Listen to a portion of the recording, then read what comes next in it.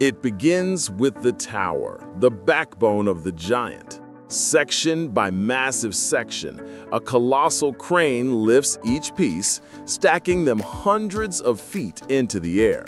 The precision is astonishing. There is zero room for error, as each segment is perfectly aligned and secured against the forces of nature. Next, the heart of the machine, the nacelle, is hoisted into the sky. Weighing many tons, it contains the generator and gearbox, the components that will transform wind into electricity. It's a moment of incredible tension and perfect coordination as it's carefully guided into place. Then come the wings of the giant, the blades.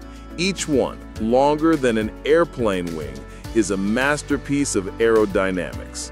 They are carefully attached to the central hub, a delicate operation requiring immense stability and teamwork.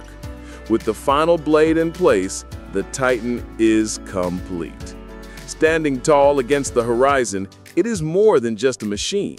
It is a symbol of progress, a silent, powerful testament to human ingenuity, and a promise of a cleaner, more sustainable future for us all.